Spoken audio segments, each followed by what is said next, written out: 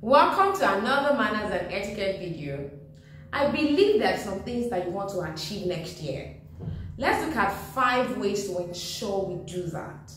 Number 1, identify your goals and write them down. Number 2, make them more specific and measurable.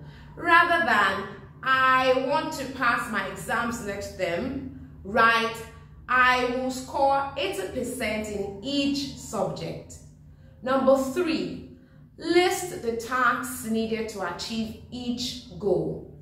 And number 4, identify the things that you may need to give up for each goal.